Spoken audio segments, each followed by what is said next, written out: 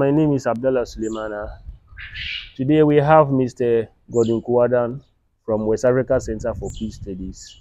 Today's topic is on the role of peace organization before, during, and after election, and we'll be basing our emphasis on the 2024 election as well as what West Africa Center for Peace Studies did during, before, during, and after the 2020 election. For this opportunity. I think this is a very important topic. Before I delve into this issue, I would like to talk about the West Africa Center for Peace Studies. The West Africa Center for Peace Studies is an international non-governmental organization.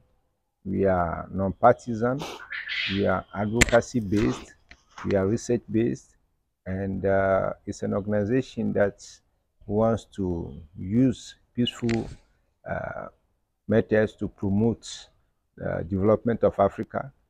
The organization has global headquarters in Virginia, USA, and in West Africa, we are based in Accra, Ghana. Our vision is to promote peace and to enhance development on a continent that is devoid of conflict and devoid of all these things that we are seeing happening around us. We want to have a continent where people are living in peace and going about their duties. First question is, people think when it comes to Ghana here, we are enjoying peace. Is that true? Thank you very much. Yeah, that perception is all over the place. People think that once we are not having conflict like our neighboring countries, it means we are enjoying peace. Peace, we have two types of definitions. We have negative peace and we have positive peace. When we talk of negative peace, it means where we are having open conflicts, we are seeing all sorts of things. And we also have the positive peace where things are looking normal, everything is looking good. And but most countries cannot say that they have one absolutely. It's always a mixture of the two. In Ghana, we are fortunate that we don't have an open confrontation. We've been able to manage our disagreements well. And so, yes, we can say that we have peace, but that peace, we need to preserve it. We need to work at it so that it will be sustained and then will be lasting. Mr. Godwin. So let's go back to the 2020 elections. Can you please give us some of the activities that the West Africa Center for Peace took? Yes, we all know the 2020 elections were very crucial. A lot of things were at stake. You saw the activities of the political parties, and we at the West Africa Center for Peace Studies, we have what we call early warning system that we use to monitor the atmosphere before, during, and after the elections. And so, according to our research, we saw that previous elections gave us the indication that if care was not taken, we could also go the way of our neighboring countries, like what's happened in Cote d'Ivoire, where elections results were disputed and then it turned violent. And so we took the preemptive step by organizing a program called Peace Begins With You. We went to so many places, especially the FBOs, faith-based organizations, the churches, the mosques, and the other organizations, especially the youths. They were our target because the political parties mostly use them to carry out their plans. And so we went around the country talking to them about the consequences of violence and the importance of peace. So that was our contribution to promoting sustainable peace during the 2020 elections. Does WAPS have a benchmark whereby they are able to assess the level of the activities you took in the 2020 to, let's say, to be able to tell whether they really succeeded in the campaign that you took or relatively did not succeed in the campaign that you took? Is there any benchmark? The West Africa Center for Peace Studies has its own monitoring mechanism in place to assess the impact of our campaign or activities. Before the 2020 elections, the Ghana Police Service, for instance, has a list of places that are called hotspots. These are trouble areas, areas where violence could easily erupt. And therefore, in our campaign, we also targeted some of these hotspots and preached the message of peace to them. And when we compare the activities that preceded previous elections and what happened during the 2020 elections, we could see there was a far much improvement. The youths were more peaceful. The turning out was high, and people behaved during, before, during, and after the elections, and that was a plus for democracy and a plus to Ghanaians. Godwin. So, what's your overall take on the role of the peace organizations that we have in Ghana in promoting peace during and after our elections? Yes, the role of peace organizations such as the West Africa Center for Peace Studies and other NGOs cannot be underestimated. We must come to the point where we realize that our contribution to the sustainability of peace is very crucial. We must not be firefighters. We should not wait for crisis to erupt before we come on board. And so I can say that despite the challenges, financial and other logistical challenges, the peace organizations are doing a lot.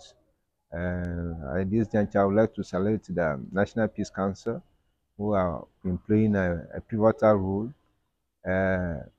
So there are so many things that can still be done, but so far, the peace organizations have played a significant role, even though most of us are working under serious challenges. So, with the 2024 elections coming up, what are some of the activities that West Africa Center for Peace Studies have in place in promoting peace during and after the elections? Yes, we are always aware that it's always important to draw people's attention to the importance of the promotion and the sustainability of peace. And we always want to take a preemptive step by engaging people early enough so that we don't wait uh, during the election period before we talk about peace. Because at that time, when the political activities are ongoing, a lot of people are involved in their partisan activities and might not listen the way they are supposed to. So we have put up a program. We'll be moving from region to region, as we did during the previous election, to conscientize people, to draw people's attention about the importance of preserving the peace that we are enjoying. And we are looking forward to working with other peace organizations as well to promote peace before, during, and after the 2024 elections. Gordon, you've been in Ghana for quite some time and you've experienced, let me say, a couple of elections.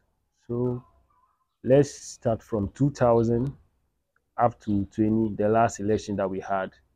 Can you rate them in terms of how peaceful those elections were?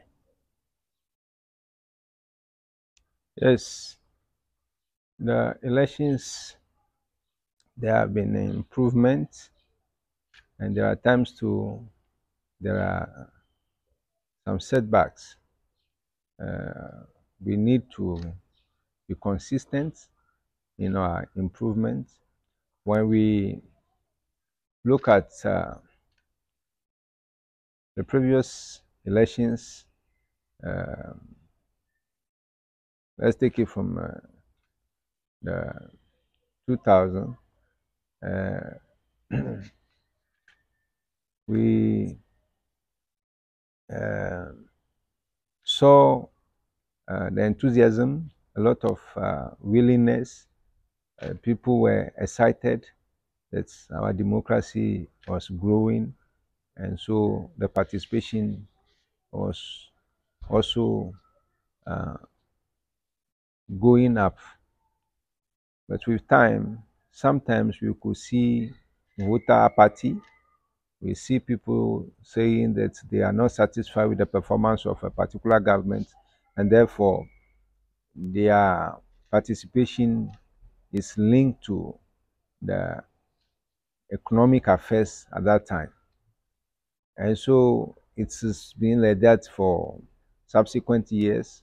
And so we could see there are years you see a lot of people participating, and there are other years too. The voter turnout seems to be going down. But overall, you could see that people are interested in democracy. So far, we have tried different types of governance systems for democracy. Even though it has challenges, we believe that that is better, even though there are so many things we need to do to improve it from time to time, so that every election will only get better. West Africa Center for Peace Studies has been doing to promote the peace Ghana has been enjoying during and after elections. So I just want to take your view on this. What do you think the government of Ghana, in other words, the Electoral Commission, can do to add on to the peace that Ghana has been enjoying over the years when it comes to its electoral? Yes, the electoral process involves a lot of stakeholders, and I think it's not only the Electoral Commission that has a role to play in ensuring peace. All the other stakeholders, the political parties, the government, the citizenry, and our neighbors, we all have a role to play. And so the the flaws or the challenges that were faced during the last elections, the 2020 elections, I think uh, we've all learned from those challenges, and there should just be an improvement. The delivery of the electoral materials on time, uh, education that is normally organized prior to elections, the, um, the role political parties must also play in educating their supporters and members must also improve, and the citizens must also learn from past actions and also be involved, but be peace loving citizens, law abiding citizens, so that the process can only get better as we move forward. Thank you. Farijan once said that there is nothing like free and fair elections. What are your views on such statement, please? Dr. Farjan is right. We all know his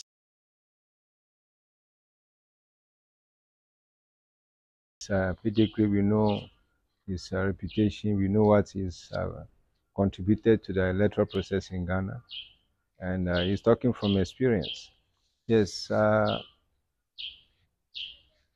the day of the elections, or election day, sometimes all the plans, all the measures put in place, there could be other minor challenges that could um, delay the process or create some discomfort for uh, the voters. And so, but despite all those things, the willingness of the stakeholders to follow the process with the goodwill, with the commitment to promoting democracy, could make us get closer to free and fair elections. And when the factors that people challenge or have issues with are not um, willingly put in place to frustrate the process. So the elections everywhere might have some challenges, but it is our attitude, our willingness, our readiness to make it better that can get us closer to free and fair elections.